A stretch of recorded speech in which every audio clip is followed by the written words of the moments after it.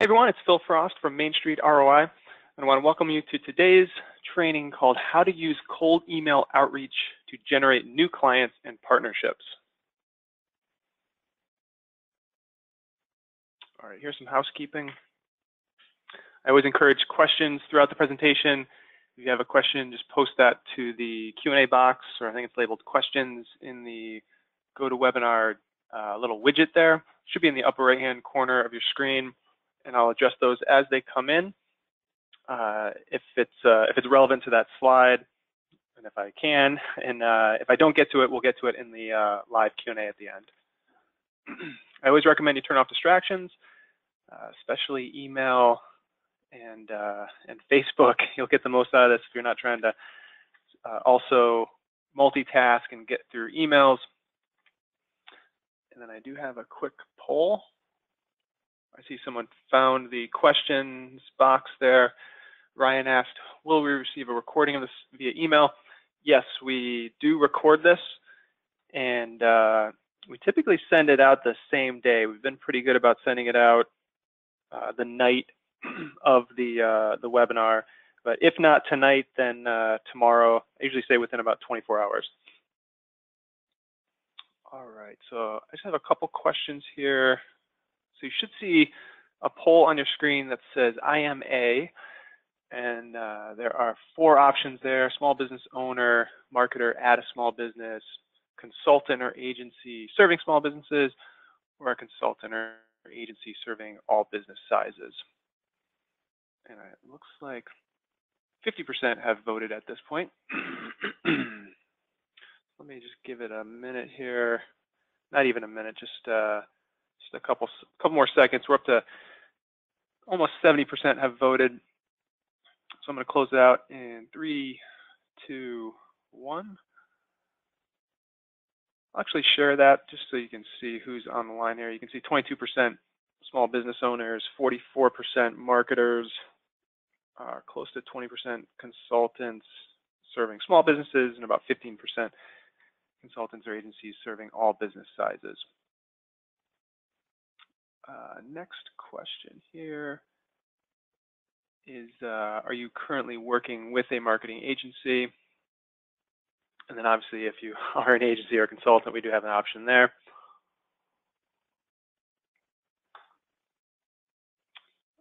All right, looks like 60% have voted. So I'll close this out in 3, 2, 1. Pretty interesting. Well, I guess I will share that as well. Based on the previous question, we do know that a lot of agencies and consultants are on the line here, 40%, and then 16% of the businesses on the line are working with an agency, and 44% are not. And the last question, and then we will get moving here, is to get a sense for which digital marketing channels are you currently using. So the options here: Google AdWords or Bing advertising, Facebook advertising, email marketing, social media, or other. And if you do choose other, I always like to see what you are doing. So if you could just post that into the questions box. Looks like majority are using advertising here. And I always love to see the stats for email marketing. It looks like 71% using email marketing. That's great. All right, let me close this out in 3, 2, 1. And I did see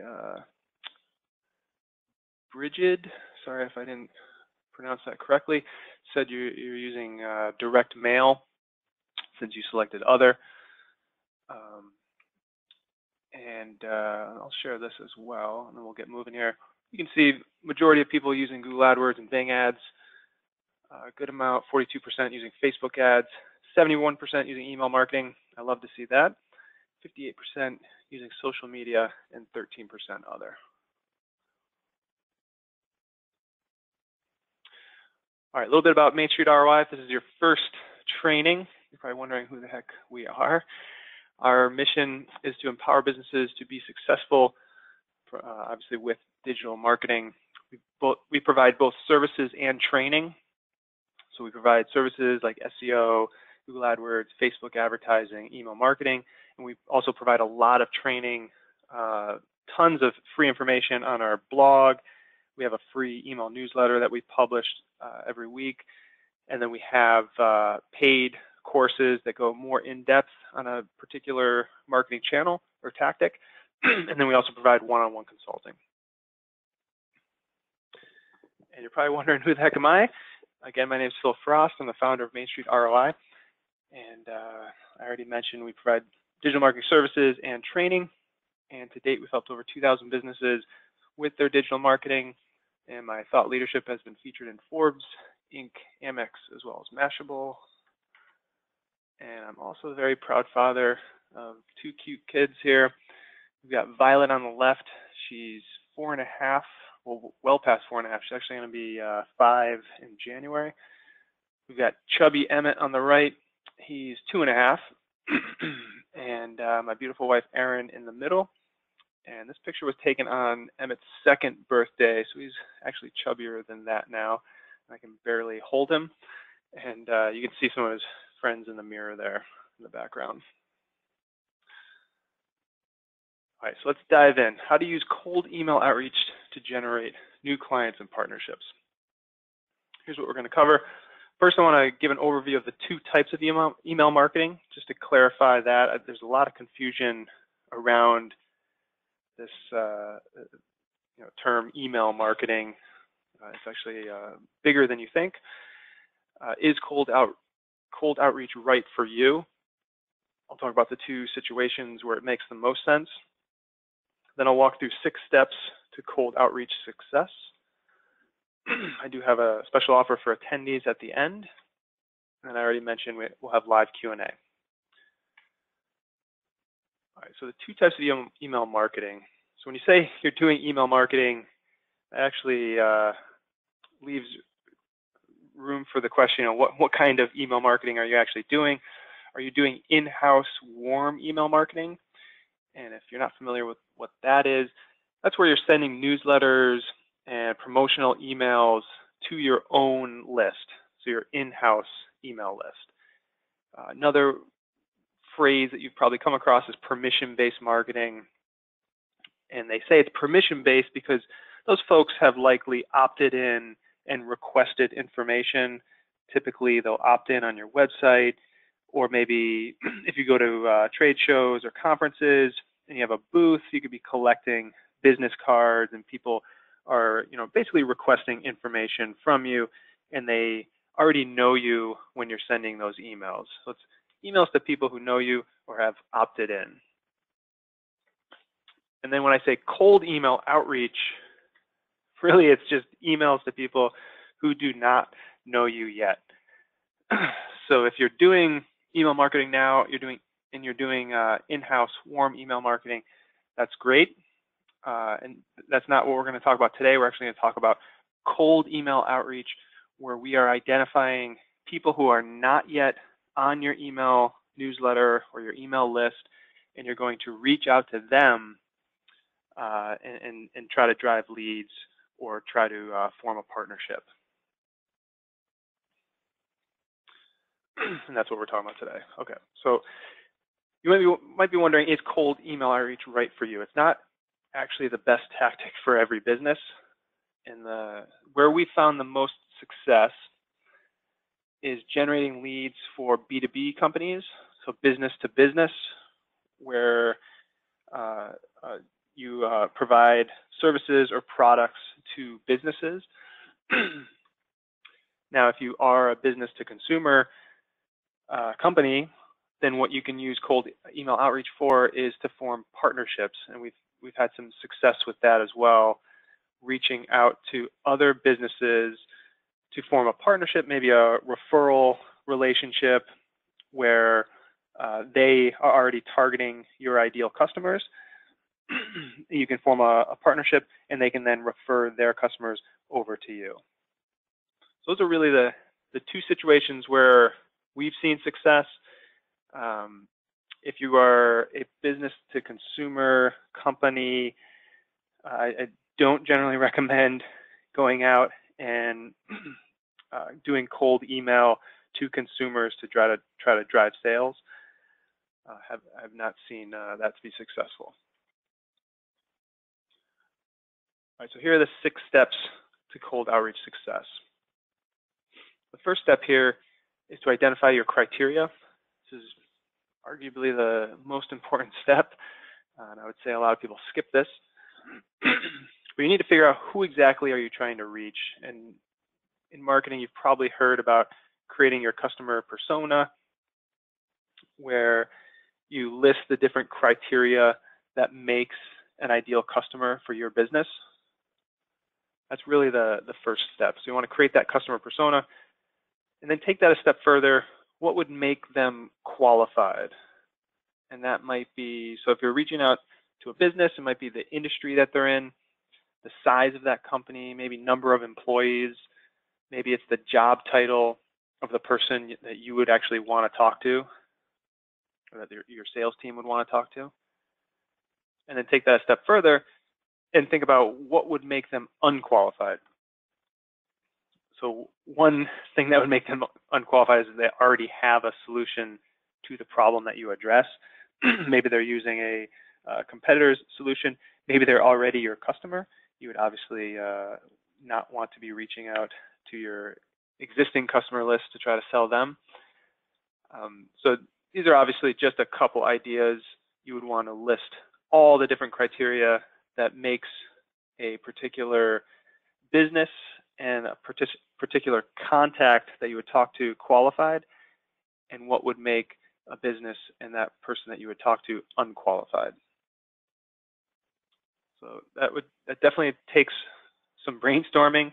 You want to document all of that criteria, and then move on to step 2, which is building your list. So now that you know who you're trying to reach, we can think through how to reach them.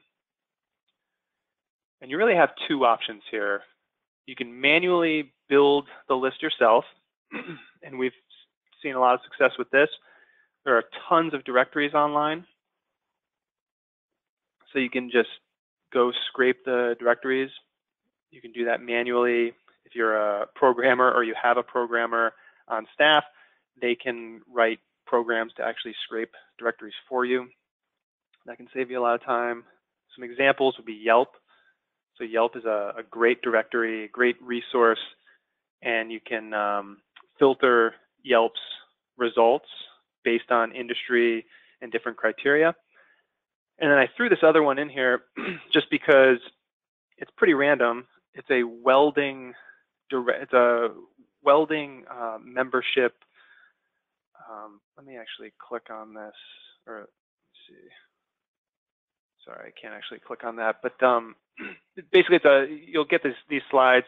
It's a member directory, pretty random, but we did outreach for a client that wanted to target welding companies, and we literally found a welding directory, and I believe they had about 70, maybe 100 companies in that directory. So it's a gold mine if you wanted to partner with welding companies, or you serve that particular industry. You can find these directories online and then just scrape that information. What I mean by scrape is literally just copy and paste that information that's on the website, put that in a spreadsheet, and now you've got the business information to reach out.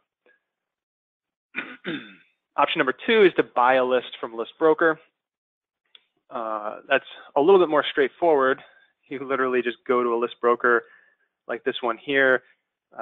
This is one that we use and would recommend. We don't have any relationship with them, but it's mountaintopdata.com. You can go check out that website.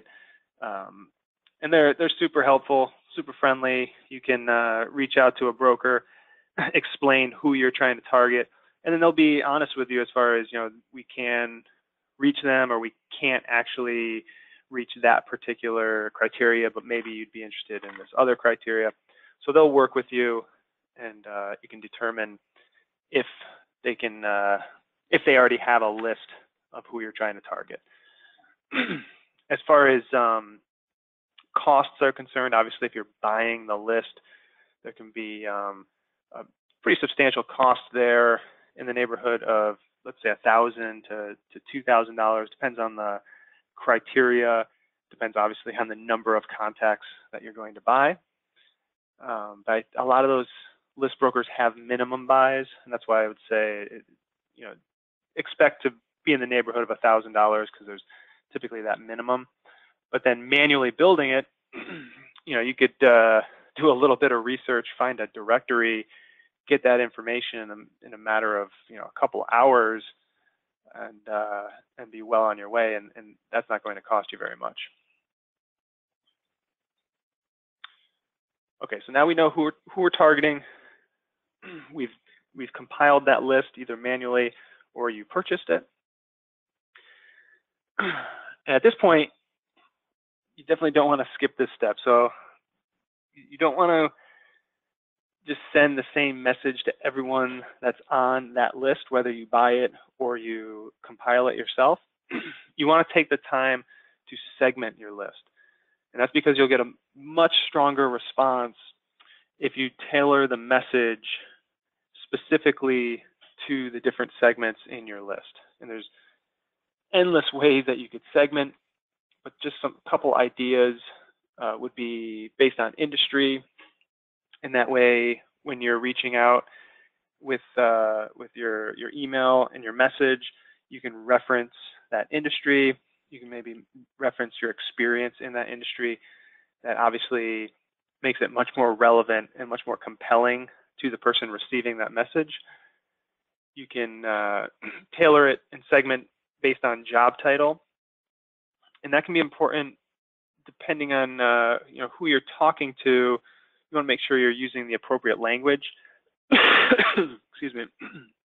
And make sure, for example, you might speak differently to the C-level audience, the CEO or CFO at a company, and you might use different benefits for C-level contacts versus you might be also want to target foreman at a manufacturing company.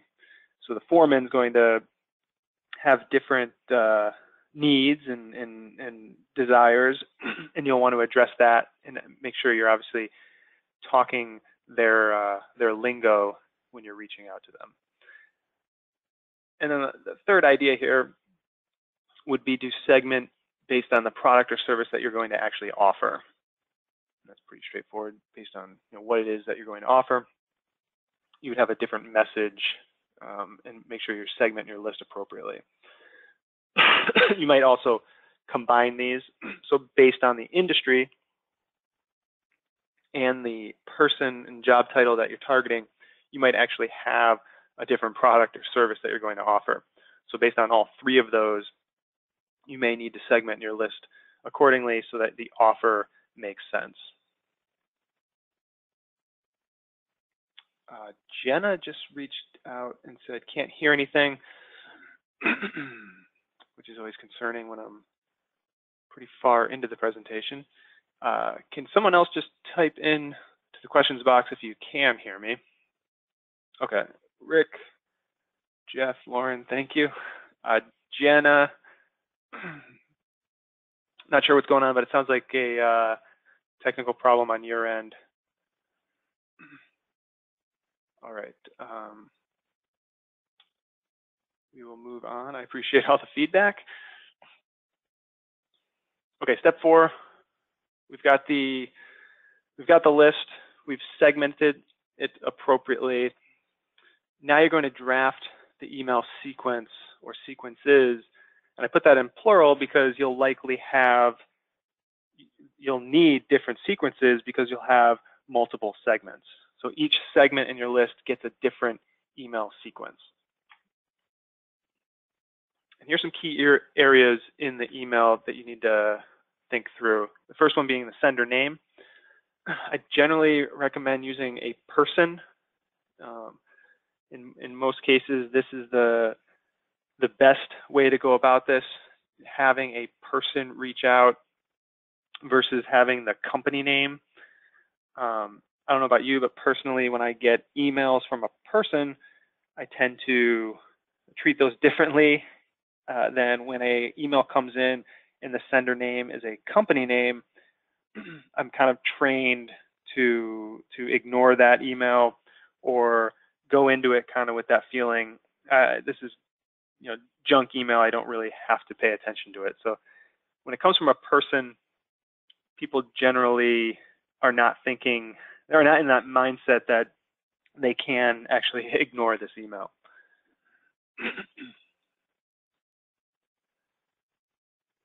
And the next most important element of your email is going to be the subject line. So really combine the sender name and the subject line determines whether or not your email is actually going to get opened. And we could argue which one is more important. I tend to think sender name is more important than the subject line. And my argument is always the same. Regardless of what the subject is, if you see an email from one of your best friends or an email from your mom or a family member, it really doesn't matter what that subject line is, you're going to open it. So I do believe sender name is extremely important for open rates, which then leads to response rates. And then pretty equally important, though, is the subject line. And the key takeaway here, what we found works best is a direct, descriptive, benefit-focused subject line. The key here being, don't try to get too fancy or too cute with your subject line. Especially don't use a deceptive subject line where you're promising something and then they open it up and it's not actually what you promised in that subject line. What that tends to do is get the person who's receiving that email upset, frustrated, annoyed. You just wasted their time, which leads to spam complaints. And that's really the killer here in an email outreach campaign. You want to avoid people clicking on spam and giving a negative signal to the internet service provider, because what that does is it drops your deliverability. And if that happens a lot, you'll actually your future emails will go directly into people's spam folders. Just be careful with your subject line. And then in your email body, you want to make sure you have credibility. So remember, these are going out to people who do not know you. So their first reaction, if you get them to open the email, they're going to start reading. Immediately, they're going to be looking for credibility indicators. So is this a legit business or is this just some scammer? I don't know about you, but I get a lot of emails where I open them up and they're formatted very strangely, different font sizes and colors, and it just looks weird. And I know right away this is not a legitimate business, and I delete those emails right away. So credibility is huge. Make sure it looks like a regular email. It's not formatted strangely. And then right away, you want to address and overcome the credibility hurdle.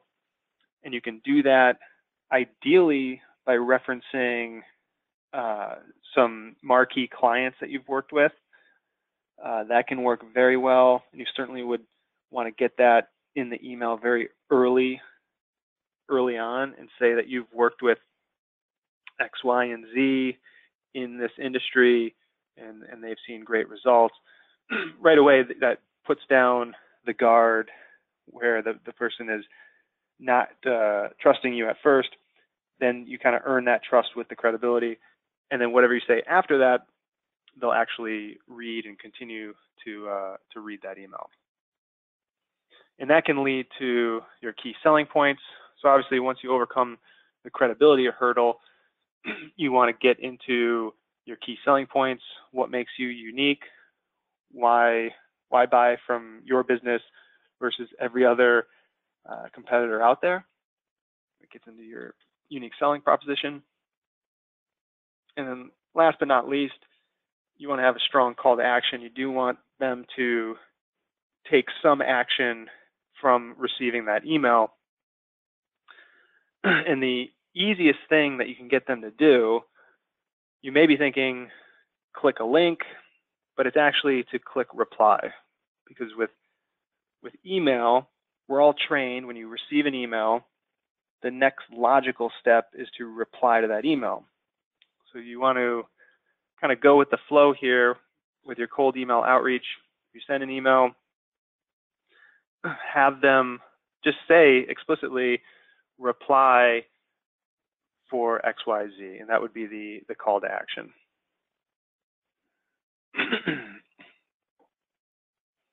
I do see some questions coming in here before I get to the next slide. Excuse me. Jeff, I have heard that plain text performs better than fancy HTML with images. Do you agree that is true? That is a very frequently asked question. And with cold email outreach, the way I've seen it work best is, again, with the sender name is an actual person, and the email looks like a direct one-to-one regular text email. That's where I've seen the strongest response. Now, when you start getting into fancy HTML creatives and images, that can work well for your in-house email newsletter and promotions. And you can kind of, it's very similar to when you're surfing around online. There's a term called banner blindness. So over time, if you surf around online and you see a lot of ads, you basically become blind to those ads, and you don't see them across the top and along the sidebar. A similar thing happens with email. When you see fancy HTML, fancy imagery in the email, immediately you think, this is an advertisement, I can ignore it, it's not worth my time, just click delete. Versus a personal one-to-one email, we're trained the opposite, where we think, hey, this is actually an important thing, I do need to read it, it's not fancy and imagery, it's not an advertisement, this is someone actually taking the time to write me a personal message, I should read it. Excuse me. So Jenna, when I say sender name, I'm literally talking about the name that shows up in your email inbox. So if I sent you an email, Jenna, it would show up as Phil Frost as the sender name. And most emails show the sender name, and then they show the subject. And then you use those two elements of the email to determine whether or not you're going to open that email or not. So the email address is separate. Excuse me. And I will get to that in a minute, but I actually do recommend a person's name for the email address as well, versus using like a generic info@company.com, because again, that can show up in the email inbox, and right away that triggers our banner blindness.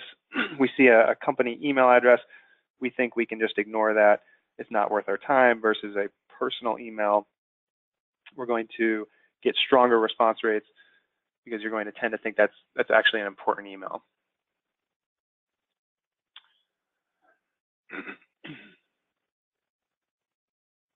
All right, I'm just getting a bunch of questions here. I want to make sure get this addressed before we move on. All right, Callie, I'm going to get to that in just a minute.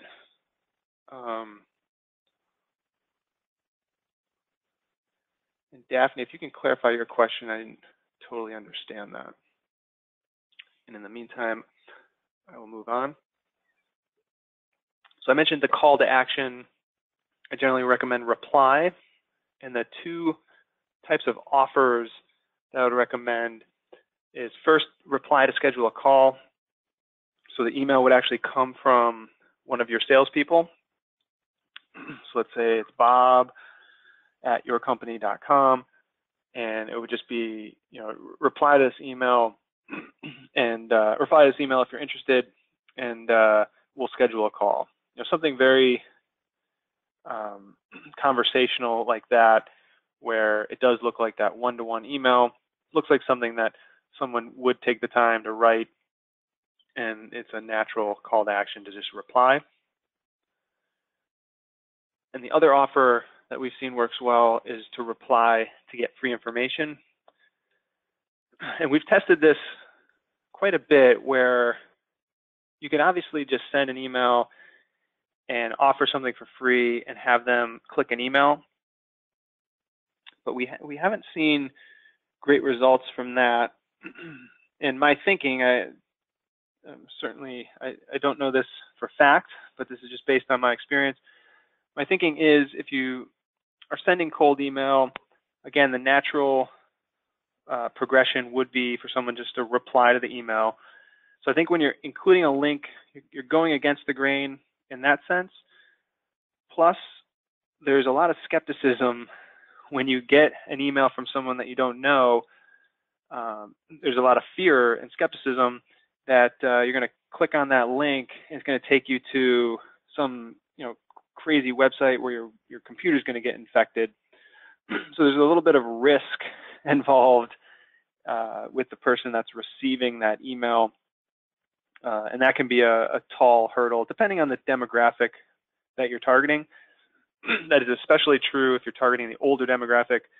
I know my mother, for example, is extremely cautious and will not click on anything and doesn't even update her computer, even though it's the computer saying she needs to update.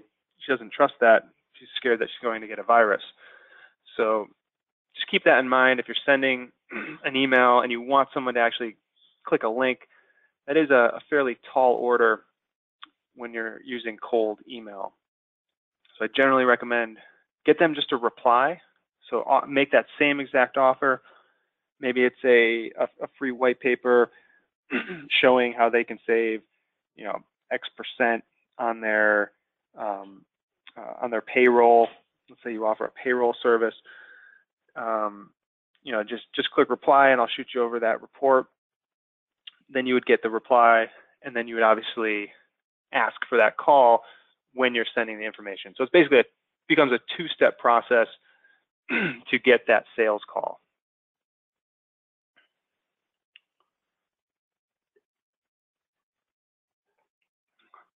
All right, lastly here, I can't talk about cold email without talking about the CAN-SPAM laws.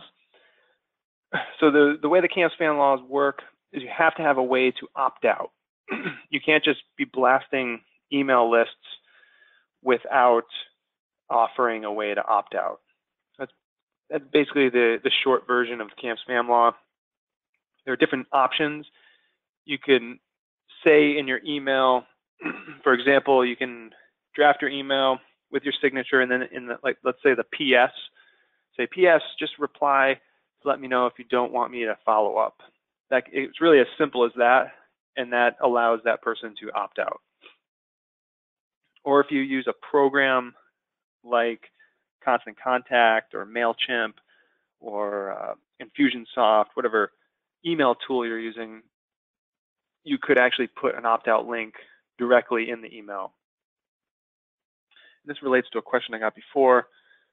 If I would recommend using a email tool like Constant Contact or Infusionsoft, and I actually do not recommend that, just because it doesn't look like a real email.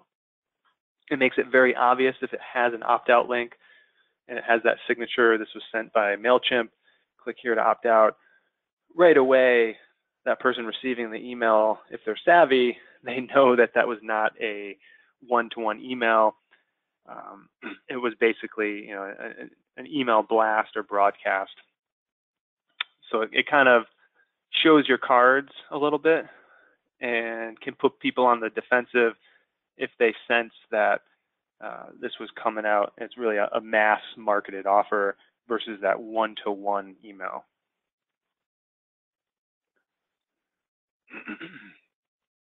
And the last thing you'd want to do is also include in your email, this can be in your signature, you want to have your name, address, and phone number of the company. That's going to make sure, again, you're CAN-SPAM compliant, And it also gets you over that hurdle of showing that you are a legitimate business.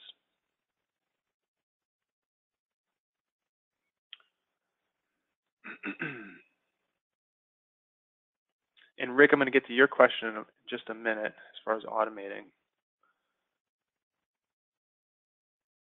All right, so let's get into sending emails, which is related to automating the follow-ups. Okay, so people were already jumping the gun here, thinking ahead, which I like to see. You were worried about your own domain and thinking through, are you going to send this from your own domain? And I mentioned before that it can actually hurt your domain deliverability. So I don't recommend you use your main domain. I recommend you buy an alias domain. I'm being a little bit harsh here by saying ruin your main domain deliverability. I don't expect anyone on the line is going to get crazy and spam the world. But if you did do that, it would ruin your main domain deliverability. But regardless, whenever you're doing cold email outreach, there is risk. There is just risk that you're going to send something and a substantial number of the folks receiving it are going to be in a bad mood and they're going to be just annoyed that you emailed them. They're going to flag it as spam. And again, if what happens when a large percentage of your emails get flagged as spam, that gets sent to the ISP. And then the ISP, when it starts to see more emails from that particular domain, they just automatically throw those into spam folders. And that's what I mean by ruining your domain deliverability. So if you use your main domain, for example, ours is mainstreetroi.com.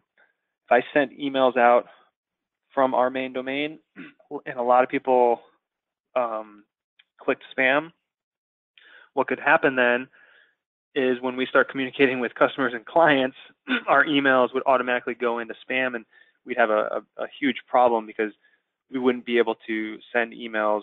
They'd all be going into people's spam folders. So that's the problem. And the solution is pretty easy. We set up mainstreetroi.co and we do a lot of our own cold email outreach from the .co. So again, our main domain is .com, mainstreetroi.com, and we send cold email from .co. And the whole reason for that is as simple as just keeping our main domain deliverability and just keeping our main domain clean. So I think that's the easiest way to do it. So if you have a .com, just go ahead and buy the .co. It's probably only going to cost you $10 or $15 a year, and that will prevent any issues down the road.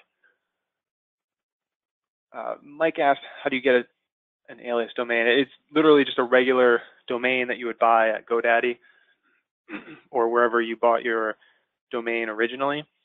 You can just reach out to that domain registration or registrar and see if they have other variations of your main domain. For example, if you have a .com, you can go with the .co. I think previously we might have had Main Street, and Street was just ST, so that it was mainstroi.com.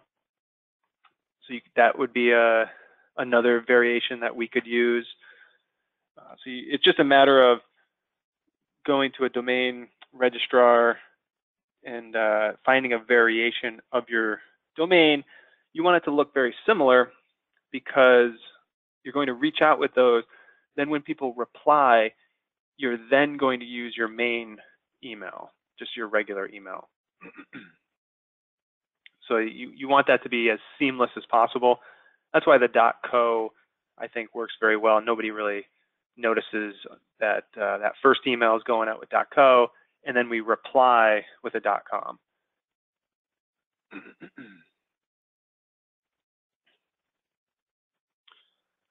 And somebody brought up the question of automating follow-up emails. The tool that I definitely recommend is Yesware, and they have a free 30-day trial.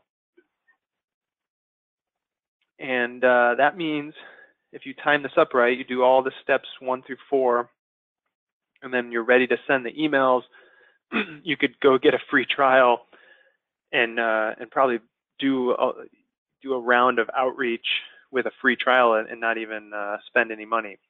Now, obviously, if you were going to do this a lot, you would have to bite the bullet, and it's $300 a year. But that is by far the best tool. The second best tool, if you want to save some money, and there's just a monthly plan for ReplyUp, which is nice. So it's about half the cost on a yearly basis. Plus, if you're only going to do this for a couple of months, it would make more sense to just use ReplyUp. The problem is it's a little more clunky to use, and their support is not great. So Yesware is basically the Cadillac of the tools available that we've used, and ReplyUp is basically a beater car. It still gets the job done. It gets you from point A to point B, but it's pretty clunky. So as you can tell, I don't really recommend ReplyUp, but if you don't have the budget, definitely it's worth using. The reason I recommend these tools is for that question previously, as far as automating. That was from Rick. These tools allow you to put the email sequence into the tool, and then when you start sending the emails, if someone replies, the tool actually tracks that and takes those people off of the follow-up emails. So let's say you have a 3-email sequence, you send that first one, and someone replies. You don't want that person to get the next 2 emails, so the program automatically stops the next 2 emails for that person that replied, and then everyone else that did not reply gets those follow-up emails automatically. So that's why these tools are great.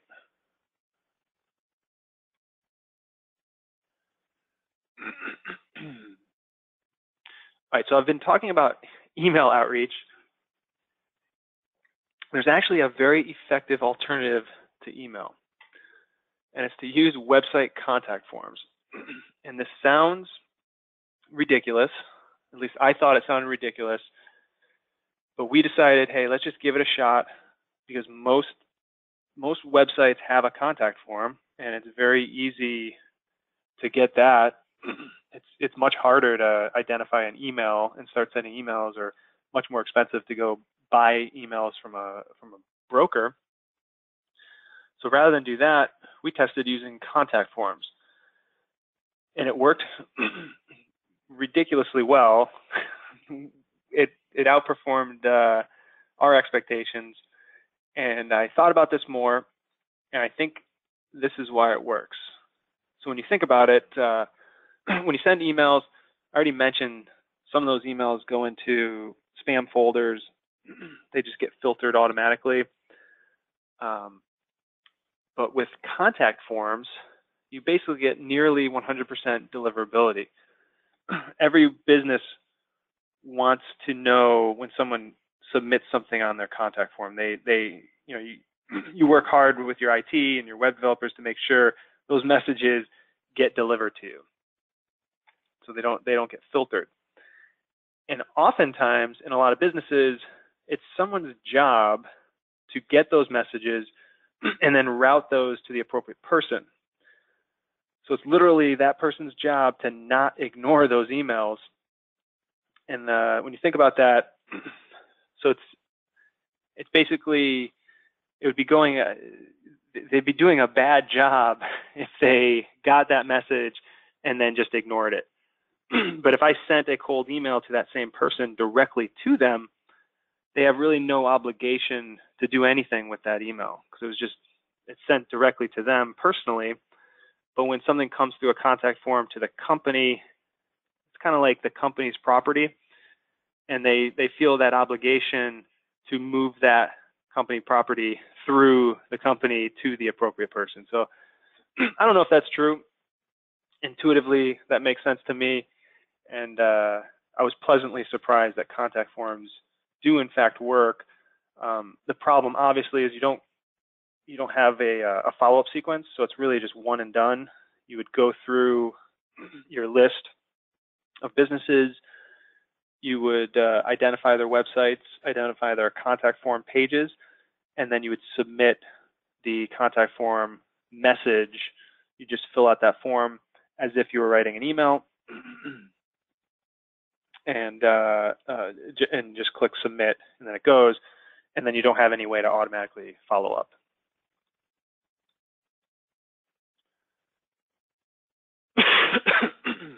Now, with that in mind, I want to go through my recommended, what I call advanced 3-step outreach sequence. From easiest to hardest, you do your research, you find the businesses that you want to contact, and then I recommend you start with contact forms. You can just get that done. It's the easiest thing you can do.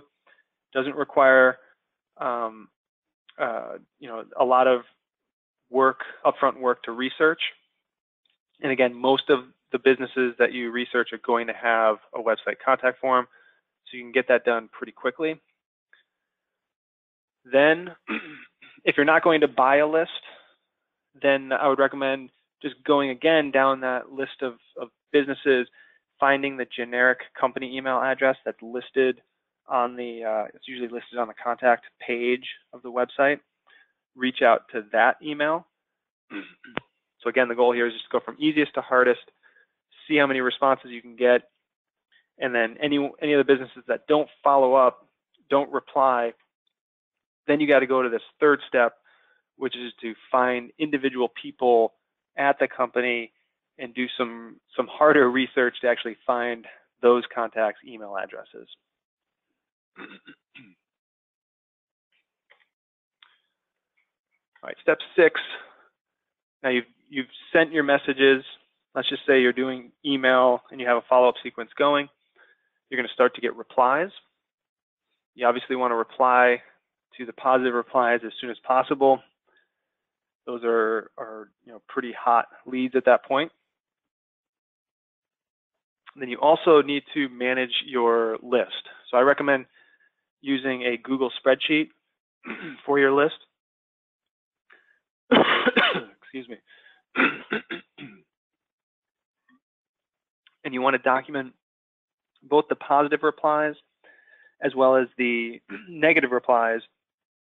And you need to keep this all organized so that in the future you don't follow up with anyone that replied negatively.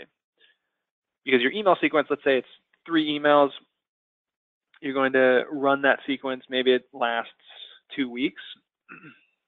And after that, that list that you found is not totally dead. You might want to follow up with them with a different message and a different sequence, but you wouldn't want to follow up with anyone that said no, because then you're getting into obviously spamming those people. All right, lastly, what can you expect? So here's a quick case study just based on a recent campaign that we did at Main Street ROI. We researched web design firms, 116 of them, and we sent the message to form a partnership. Obviously, that's a pretty good synergy there with a web design company that builds websites. Then those businesses need marketing services. There's an obvious relationship there that we could form. So we reached out to them with a message to form that kind of partnership, and we got 12 to reply positively, which backs out to about a 10% response rate. So that's pretty strong. That's definitely on the strong end. You can basically expect anywhere from 0, because we have struck out before, to on the higher end is really 10 to, I think the highest we saw was around 12%. And obviously response rates are going to vary greatly depending on your offer, but also the quality of your list. So if you do a poor job in those early steps of identifying who you want to target and just building a poorly targeted list, then that's not going to have a strong response rate. But if you get really specific with who you want to target and actually do that research and find those businesses that meet your criteria, and then put together a compelling offer for them, then you can get some good response rates. I would say in the neighborhood of 2 to 10% is a good goal. All right, so here's the checklist, what we walked through. Step 1, identify your criteria. Step 2, build your list. You have 2 options, research or buy it. Then you want to segment your list. Then you want to draft those email sequences for each segment. Then you want to send those emails, or I also mentioned you can use contact forms. And then you want to reply and keep your list updated. That's a pretty straightforward offer here. If you are interested in running cold outreach campaign and you're already in business, you want to launch a campaign in the next 60 days, you want to generate leads for B2B or form partnerships.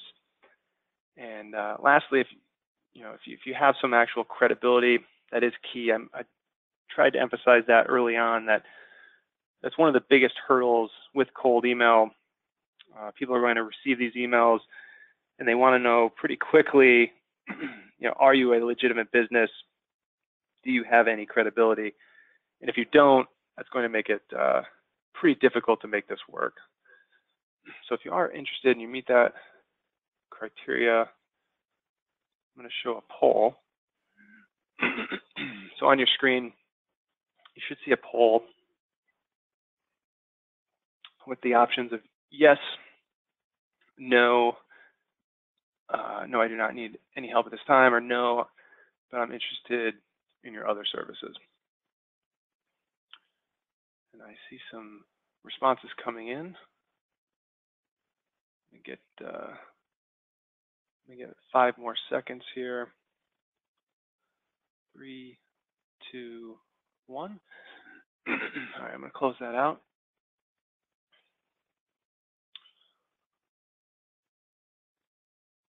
All right, and we've got live Q&A. Let me check the time. Got about 7 minutes here. Let me just get back up to the top here, see if I missed anything.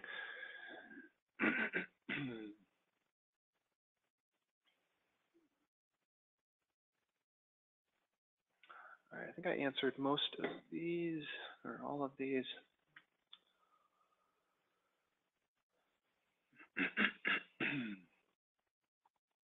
All right, so Callie, I did address your questions there as far as using constant contact and including unsubscribe.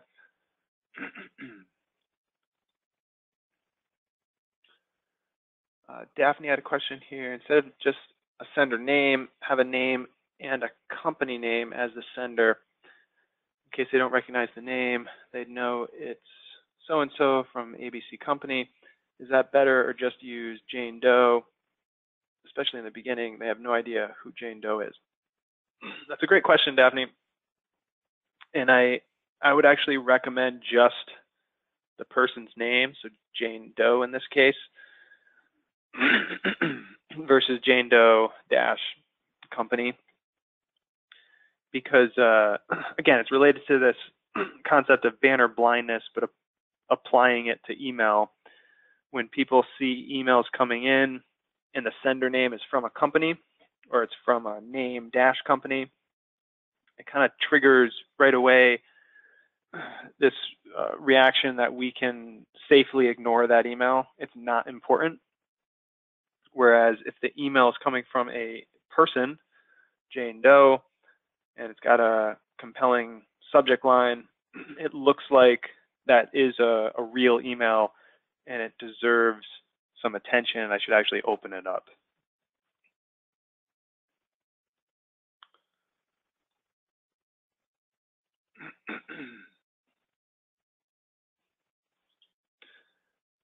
Ryan had a question. What about domains that are linked to? Is this limited to the domains within the sender's email address? Okay, so I believe, Ryan, you're saying, what if you're sending an email and it links to your main email address? Is that going to hurt your deliverability? Generally, what I recommend is you send the email from that domain alias, and you don't link to your main website in your email. So it would just be a text email, and again, that call to action would just be to reply. That's what I've seen works best. And I would need to double check your specific question as far as, let's say you sent it from a domain alias, but then linked to your main domain. My initial thinking is that would not hurt your main domain, because if that would be the case, it would actually be easy to kind of do that to competitors. I could send a bunch of spam with competitor links in it to hurt their domain. So I don't think that would have an impact, but I'm not sure. And then Ryan asks, have you seen drops in performance due to the change in domain?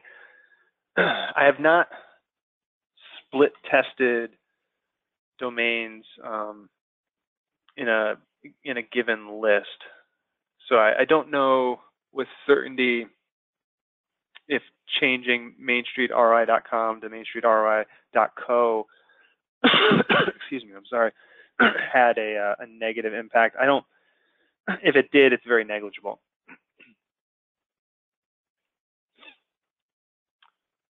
And then Ryan also asked, do you have any experience data on cold emailing and double initial opt-in? So double opting in would be something you're doing on your website. So if you're not familiar with double opt-in, that would be the process where, let's say you have a free report on your website, someone requests that free report, you then send them an email that says, hey, you have to opt in to get this free report. Then they have to click that link, and that's basically the second time they're opting in to get that report, so it's a double opt-in. A lot of email programs push for double opt-ins because obviously if someone double opts in, they jump through two hoops. They're familiar with your business. It's, you know, a real person. That's the best email address that you could have on your list.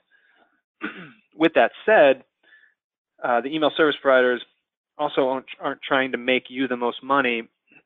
And the reality is, going through the hoops of double opting in it puts your prospective clients and customers, you know, it makes them jump through two hoops, makes them really work for whatever it is you're trying to offer.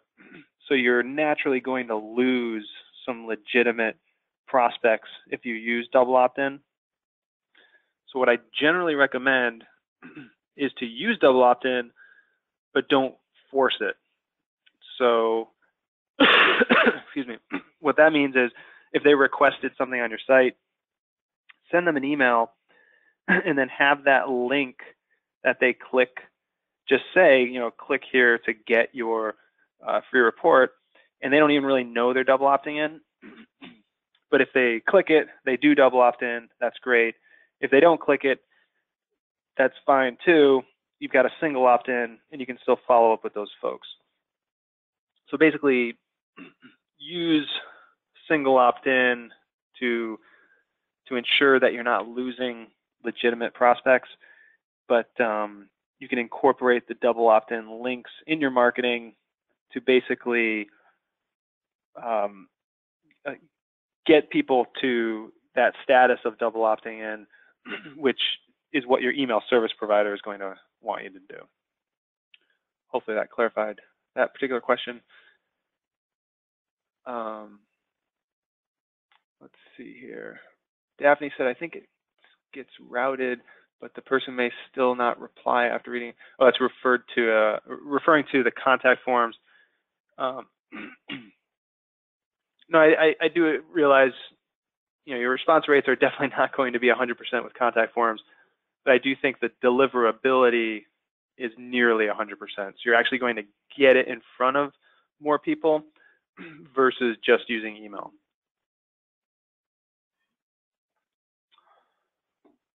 Keenan asked, what is an example of a website contact form? If you go to mainstreetroi.com, in the top navigation on the right, it says contact or contact us. Click on that. And then on that page is a form. And that's what I'm referring to when I say contact form.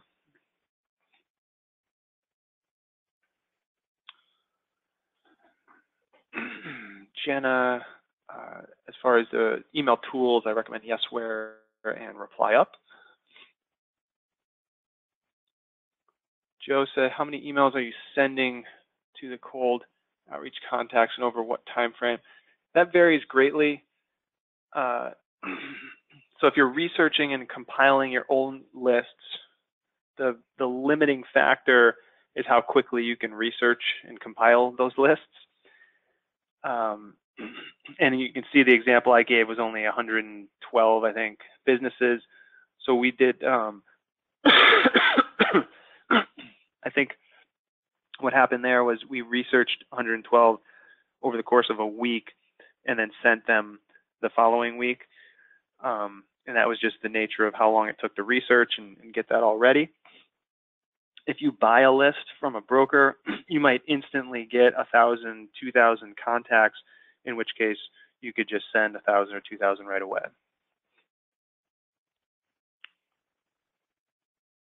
Thomas said, when and where do you recommend using an Aweber Infusionsoft MailChimp tool? So yes, exactly. As far as your in-house list, email marketing. So when you think of traditional email marketing, at least I think of an email newsletter. You're sending email promotions to a list of contacts who have opted in. So you have this list that you're nurturing, and that's where I would use a tool, an email service provider like Aweber, Infusionsoft, or MailChimp. Joe asked, does hitting reply count as a click? It's a great question, because I forgot to mention, when people reply to emails, that is a positive signal for the ISP, which improves your future deliverability. So that's another reason why I highly recommend using the reply as the call to action, because it's basically getting people to engage with your emails. And when people engage with your emails, that's a positive signal, which then improves deliverability, which means less of your emails are going to go into spam folders.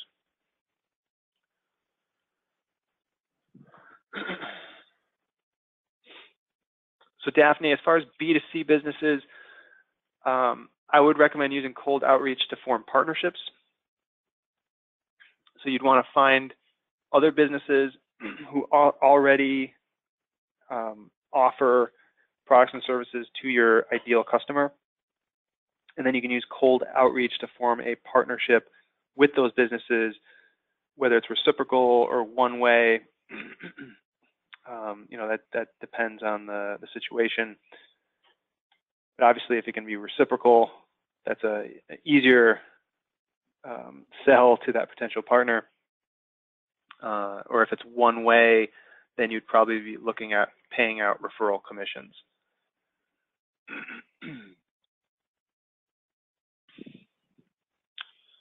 Okay, I have a long question here.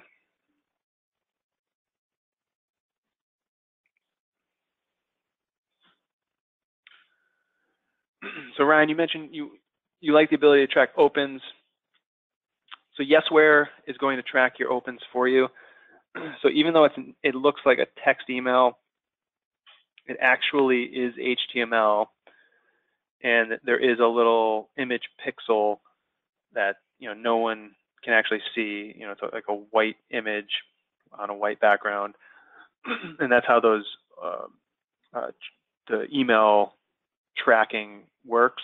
So when they open up the email, it opens up that tracking image pixel, and then that sends a signal back to the email program that email was in fact opened. So long story short, Ryan, you would still get the open rate tracking. Let's see. Jeff, you said you've had trouble with buying lists. Let me see if I can quickly find. Just open up this and quickly go to the slide. Where is it? It was in building your list. The company we've used and would recommend is mountaintopdata.com.